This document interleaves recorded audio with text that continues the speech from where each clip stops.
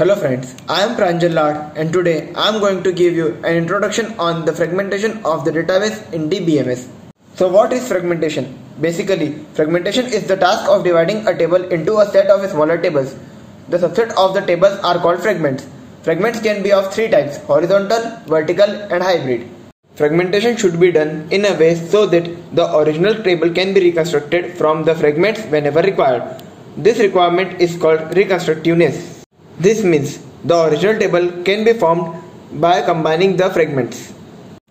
The fragmentation has some advantages and disadvantages. Now we will discuss about some advantages of the fragmentation. The first advantage is efficiency of the database system is increased.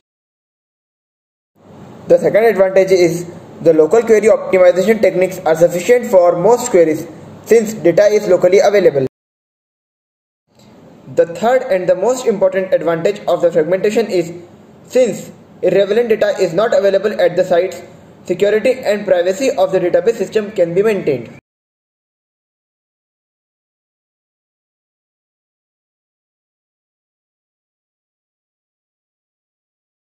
Now we will talk about some disadvantages of the fragmentation.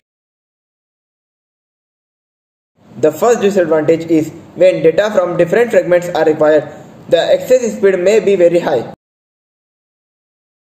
Second, in case of recursive fragmentations, the job of reconstruction will need expensive techniques.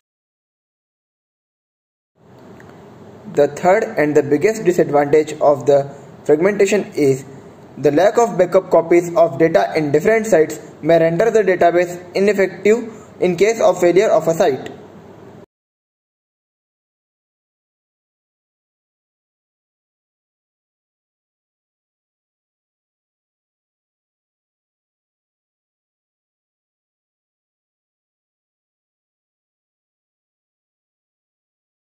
Now, in the given example table, the table has two types of fragmentations. In the first type, the table has three fragments. One is vertical and two are horizontal fragments. While in the second type, there are two vertical fragments and one horizontal fragment. Both are the examples of hybrid fragmentation. It means they both have vertical and horizontal fragments. As you can see in both the examples, the fragmentation is done in such a way that all the fragments can be combined together to form the initial table.